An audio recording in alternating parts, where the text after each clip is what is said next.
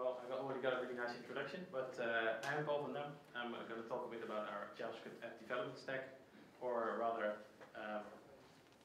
how we got there, because it was it was quite an adventure actually getting there, because there's the moment you start doing JavaScript, you start to notice there's just so much going on out there. There's so many libraries, frameworks, and everybody's telling you that this or that is right. And I learned a great deal in the last 6 to 8 months or so. This is a behind the scenes event, so I want to tell you a bit about that journey there. Let's start at the beginning, because I started working for Google not that long ago, actually in March this year, so that was about, I think, 8 months ago. And from day one, everybody was telling me, like, take it easy. There's a lot going on. Google develops a lot of software themselves, and there's a lot of different environments, and there's really a lot to learn. It's totally true. Especially the first few weeks, you really have no idea what you're doing. I still sometimes have no idea what I'm doing, and I'm pretty sure at least some of my colleagues agree there. What's really important to know at Google though is that there's this trend going on, going from like bigger solutions to smaller, a bit more manageable solutions. And for example, we are heavily invested in creating microservices. So instead of having very big databases to talk to, we talk to the small microservices. And the team that I joined was actually working on an API client for those microservices. And there's not a lot of front-end work in building an API client. It's mostly PHP in our case. So I decided to find something else to do. And this is a big application we have running. It's been running for a while. A lot of people internally use it, and it gets the job done. I mean, we use it for managing our website, and it gets the job done. And this is a homegrown website. We created this ourselves probably a long time ago, and we're still using it, still building it. But in the but looking at how we try to make things smaller, I wanted to see if the next functionality that we were supposed to add to this, if we could create a new, smaller tool to do that instead of adding more to this thing. And this is mostly, the old click and refresh kind of application, or a multi-page application. And I probably don't have to tell you what the disadvantages are of having such an application. It's really hard to have any true interactions. Every interaction maps to a URL, and you can push information, blah, blah, blah, yada, yada. And probably one of the most important things about such an application is, if you put somebody behind a computer 10 years ago and you put them behind a web application, that's probably what they expected. But if you put them behind a computer today and tell this is the web application you're going to use, they probably expect more something like a desktop kind of application, where there's just a lot more interaction going on instead of click and refresh, click and refresh. So we kind of reached the limit of the possibilities with this application. So the first thing you do is like, well, we have this multi-page application, let's turn it into a single-page application. And I have to admit, I really hate the term single-page application, because it kind of continues on the whole paradigm of pages. And when you have an online application, you don't actually have pages anymore. You have just an application with state. So why would you even call it a single-page application? It's kind of weird. So I prefer just using it a web app or a JavaScript application. There are several ways of getting there. I mean, we could just throw in some vanilla JavaScript or some jQuery and get the whole thing going, and that's how we. It's probably not. I mean, this is perfect for building a website. I mean, you have your normal pages, and this is really nice to have add that as a kind of layer of progressive enhancement. But you don't really want to build an entire application built on this. You're gonna regret this pretty quickly. You want to add some sort of pattern to it, and also some way to enforce the use of that pattern. And the most usual way of doing that is by adding some JavaScript framework. And a framework is basically just that. It's a way to enforce a pattern on your developers and make sure that they use that pattern. And there's actually a lot of discussion going on right now about whether you even should use frameworks online, which is kind of a silly discussion if you ask me, because when you need a framework or a library, you use a library or a framework, and if you don't, you don't. And I expect the developer to know when or when not to use it. So there's no right or wrong. I mean, it's not like using frameworks is wrong. I think it's kind of silly. One of the most obvious choices if you want to go for a big JavaScript framework would be Angular. I mean, almost everybody is using Angular.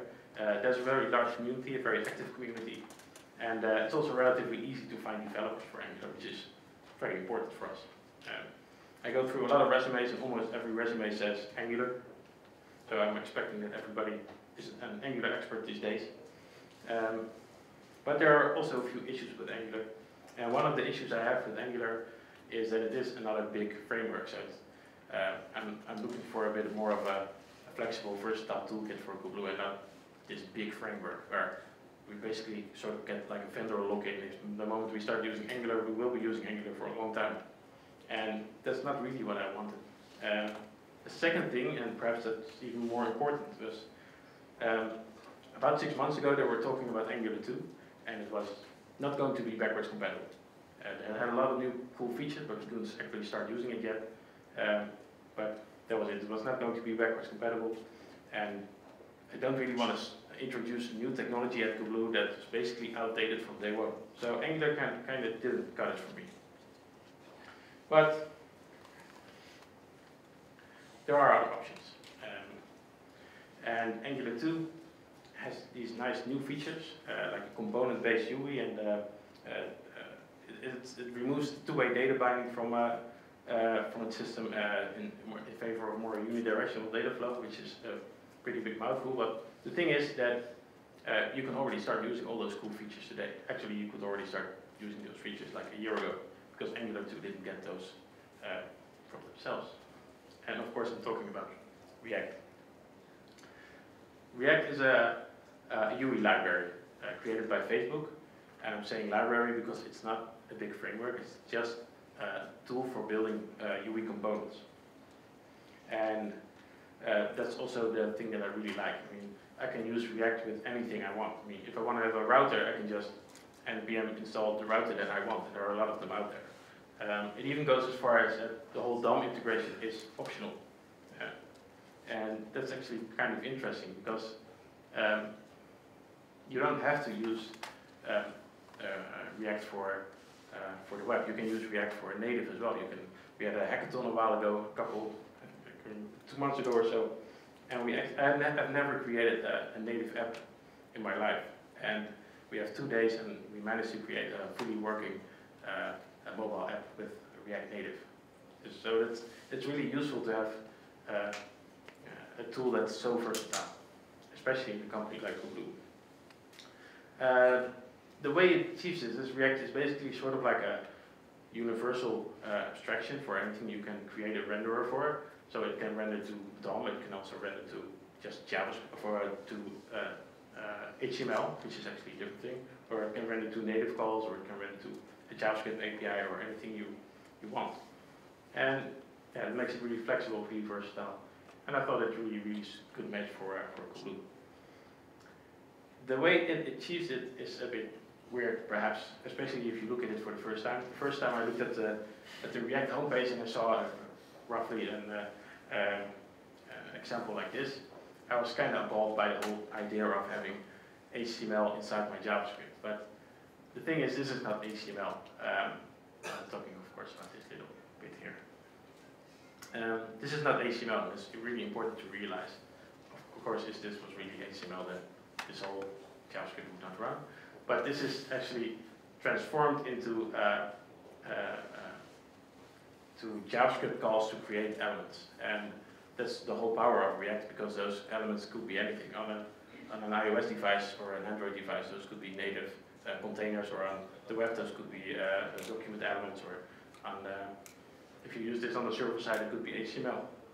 So that's actually the real power of React. That's so once the first time you see this kind of, and the second time you start to wrap your head around it, and you start to find the power in there. Now this is a great time to catch my breath. Nothing is actually going to happen, but let's look at it anyway. The thing is, a JavaScript app usually is just a blank page. You just send a blank page with a bunch of JavaScript in there, and from there the entire application will bootstrap itself from there, create the entire graphical user interface in DOM. But that has a couple of big advantages. And you see it online sometimes now on websites as well, that if you turn off JavaScript you have nothing, you just get a white page, which is not a really good experience. So it's not really ideal for search engine optimization or accessibility, or but also not performance. Because DOM calls are very expensive. So building an entire GUI from scratch on the client can take a long time, several seconds actually. And if you have an Android device, it might even take minutes. But this is actually another really cool part of React, because everything is JavaScript. You can literally just run the same code base that you have on the client, you can just run it on the server as well. You can reuse that entire code base. And because on the client you might render everything to DOM, but you can render the same stuff on the server to HTML, and you can just pre-render a whole page and send that to the client and have everything bootstrapped from there, which will save you a lot of time. And also it's obviously very nice for search engine optimization or accessibility and stuff as well, because you have a normal HTML page to start with. And you can reuse everything. You can also reuse your routing, for example. All the URLs you specify on the client, that if you click this, then this happens and that part of the application runs, etc. You can just reuse that on the server, and all your URLs will also automatically render into normal HTML pages. Basically, if you turn off JavaScript in your JavaScript app, it will still work, which is kind of fun.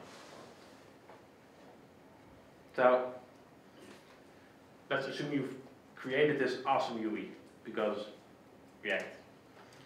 And actually, that's just the easy part, unfortunately. Creating the UI is the easiest part of building a web app. The difficult part is actually managing the whole flow of data that's going through your application. I mean, users will be clicking stuff, they will be touching stuff, and AJAX calls will be fired, data will need to be updated, and a lot of stuff will happen. And that's actually the hard part to realize in an application. And again, there are a lot of ways of doing that.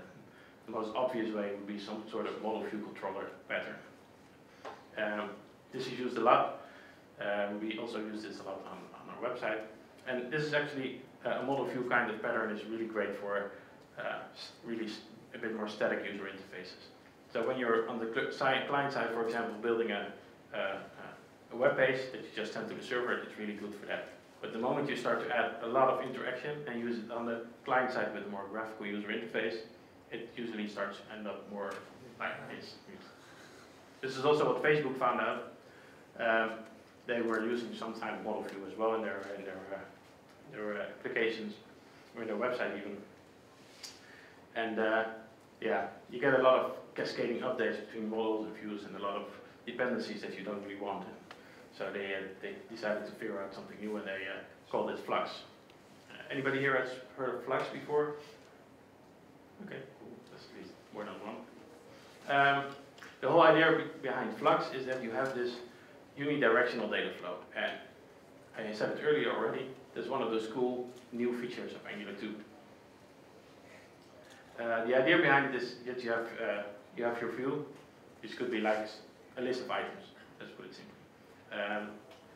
And at the end of the line of one of those items, I clicked a little trash can because I want to remove one of those items. An action will be fired that's for removing that item. This will go through a central dispatcher. There's only one of those. It's really easy. And then we'll update the stores that are interested, the stores of data that are interested in that kind of action. Now, obviously, we're going to have some kind of store that holds all the data for the list of items, and it's interested if an item is removed, so it will listen to it, and the item is removed from that list. And the same goes on through to the views that are listening to interesting changes in the stores, and the list of the view for the item list is interested, and it will remove that item from the actual visible view as well. So you get a really nice flow of data through your application. And another really nice advantage, by the way, is because you only have one dispatcher, and everything that happens in your application goes through this one single dispatcher, you can just log that, and you can literally have a log of everything that goes on inside your application, which makes it really easy to debug as well. Again, important to note here is that this is not a framework, it's not even a library. This is just an idea that Facebook had. They do give you some code for a dispatcher that they use in their website, but yeah, the moment you do that and tell developers, you get like, I think within like a month there were dozens of different implementations for Flux. Now you have to try to pick one. In the end they all do the same thing though, so it's really hard. I just tried to, the first thing I did was look at the most popular ones, because usually that's kind of an indication that's what's good, but there are also a bunch of really bad ones. I don't want to really point at anything, but there are a few bad ones in there that are also really popular. I also looked at code quality and how purely they implemented Flux and stuff like that. And I came, the alt was really interesting, but the most interesting one for me was Flummox, so I decided to download that, and then I read this. So first I was kind of disappointed, and then I got really enthusiastic about this new library that apparently was even better than the one that I picked. It was even so good apparently to this developer that he was going to quit his own implementation. So I was really interested in what was so good about it. And the thing is that this Redux that was new was actually not Flux. It changed a few things.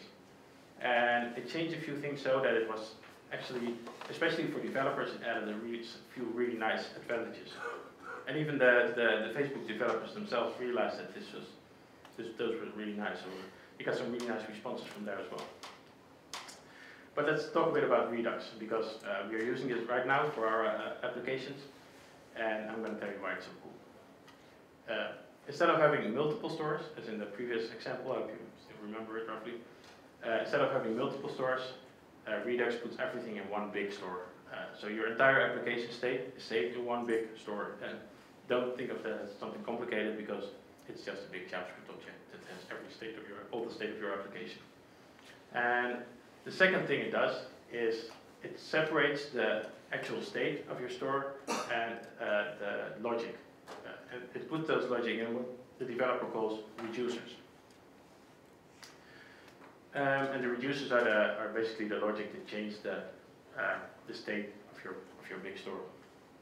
Now, there are two big advantages here for developers. The first one is because the logic and the actual state of your store of your application are separated, you can start to hot reload. And hot reload is a really cool new concept, and it means that the moment you want to change something in your application, normally you change your code and you would save and you would refresh your application and you would lose everything, and then you would have to start again and find that bug and see if it's fixed. With hot reloading, you can literally change your code, save, and it will hot plug it into your application. So you don't have to refresh your application, which is really nice, especially if you probably notice if you're building an application, you have to log in, go through 3 different forms, go somewhere deep in your application because there is a bug, and you try to fix it, and you change some code, and then you have to refresh your application, and then you have to do it all over again just to get to that single bug and see if it's actually fixed. That's really, really annoying if you're building a web application. But with hot reloading, you don't have to actually refresh it anymore. And because the store is now just one big object, really, and the reducers don't actually change that object, but every time the state is changed of your application, it will just return a completely new state, and in some case, again, not a new state. You can actually effectively put an alt on back, and you can start to time travel through your application. And if you combine those two features, you suddenly get a whole new perspective in developing web applications. Because you can now, let's say you have this bug very deep in your application, you can just go there, you can see what the bug does, you can time travel back a bit, just to before the bug took place. You can change your code, you can just go from there on again, without ever refreshing your app. Which is just, it saves you so much time. It's such a really cool feature. I just had to put this in, I found this on Reddit. This is roughly how I felt the first time that I realized it. And I'm not the only one, actually, that found it this cool. I hope you can see this. This is a graph of popularity, and this is roughly like June, where I started using it, when I first saw the message on the Flummox website. And yeah, it has quickly become the most popular implementation out there, because you can basically ignore the blue line. It's true. I don't know, how am I in time? I don't know. I only have half an hour, so I cannot tell you about everything that we've been doing, but there's a lot. We've been working a lot with ES6, for example, because that's a great combination with Redux. The developer of Redux uses a lot of ES6 and beyond patterns to really elevate the options of what you can do. We use Babel to transpile the JSX and ES6, and we also use Webpack. And if you're building a web application, you really have to look into Webpack. I wrote a blog post about it a while ago. Definitely look into that as well. If I talk about all this stuff, I can talk probably for about 2 or 3 hours more. I have 9 minutes left. Okay, because then I have a bit talk too fast.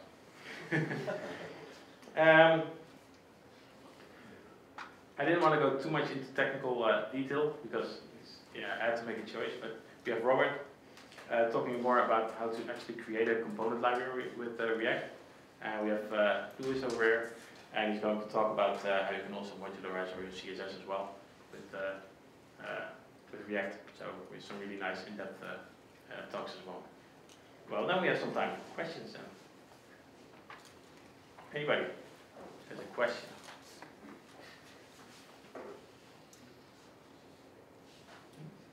Yes. One question. Your choice of framework, did you take into consideration the effect it will have on your users? Would it be faster for them? If the choice of our framework would have effect on the users, and then you mainly speed, yeah, performance. I think in the end it does.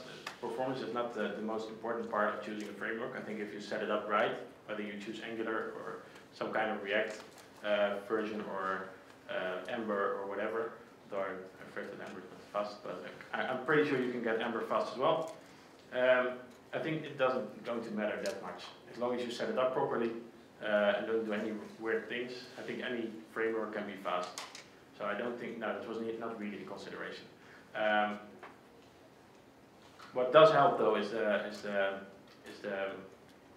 isomorphic or universal way. That's that you run the code on the server as on the client as well. The slide I showed earlier. That really helps in bootstrapping your application. So you can get a lot of performance advantage there. So that really helps for React. Yeah. I'm not sure if you can do that with other applications. I think Angular is really hard. Perhaps Angular 2 they make it a bit easier. And I know they're working with Ember to do that as well. But I think right now React is the only one that can do that really properly. Yeah? Did I answer your question? Good. Any other questions? Question there in the back. Yeah, how did you design your Redux store? I mean, where do you store your view state and so on? Like, yeah, basically, what else did you keep in mind when designing the structure of the store of Redux? What we used to design the structure of the Redux store. Let's go back to this. Here it is. Yeah. By default, you don't actually have to design much about it because normally you would have different kinds of stores and you would have the responsibilities of different state in a different store. Here it is just separated under basically just a main key, and it's the reducer that determines what part of the state is going to be changed. So you don't have to actually organize anything in this big store. It all organizes itself mainly. There are some things you can keep in mind if your store grows a lot. The creator of Redux also wrote a great library for normalizing data, for example, in the big store, which can be a great help, especially if you have a lot of different dependencies between data. But in general, it kind of does it. It organizes itself. You don't have to do too much for that. Does that answer your question? Yeah, kind of. So, for example, where do you store the view state of your application? Like, for example, which item is selected on this particular component? Do you use the local state for that, or you also persist that in the Redux store? Good question. It depends a bit right now. If it's information you really want to save, then we put it in the store, and and we usually don't persist it in any kind of data store in the backend. But if it's just a simple view state, like whether a toggle is on or off or stuff like that, we don't really save it. We just keep it in the state of the view itself usually. But it depends a bit. It's something we're still figuring out as well, because we've been using this for a couple months now. It's actually Redux has only been out for a couple months, so it's developers are actually still finding out new things every day about it, and there's a lot of active discussion about it, how you should use it and how you shouldn't use it, and it's still a kind of ongoing process. Yeah, there's no book yet about how to perfectly use Redux. It's all very new. Any more questions? Anything? Why did you actually use? Because you mentioned that the Webpack is you can kind of talk about it like 3 hours. Yeah. Anything like why is it better than Browserify or my Gulp or whatever else? The first thing, why Webpack is why I prefer Webpack over Gulp. And the first thing I did was use Gulp and Browserify, because we use Gulp in our website and it's great for managing assets and stuff like that. So the first thing I did was just use Gulp because I was used to using Gulp. So the first thing I also did was take Browserify. Browserify is a module bundler, by the way, so make sure that you can pack all your JavaScript into one big file. That's the first thing I did. But the issue with Gulp is you script everything, and the more complex it becomes, especially when you're building different kinds of bundles, the more you're actually scripting. And I ended up almost writing more script for Gulp than actually for the application. So it kind of started to annoy me. And the thing about Webpack is it does one big assumption, and that assumption is that you're building a JavaScript application. So it takes, by that simple assumption, it takes a lot of work out of your hands. Instead of having to script everything together, you can just configure the basics, and then you're already set. So it saves me a lot of time. That's it. And there are another few advantages, especially when it comes to stuff like hot reloading, where Webpack has a few really nice advantages as well. Yeah. So it's definitely worth looking into if you're building a JavaScript application. Thanks. Good question. Thank you. Any more? Or I don't know time. 2 minutes? 3. Ah, we have at least one more question, right? No? Well, let's go to this one. Yeah. Thank you.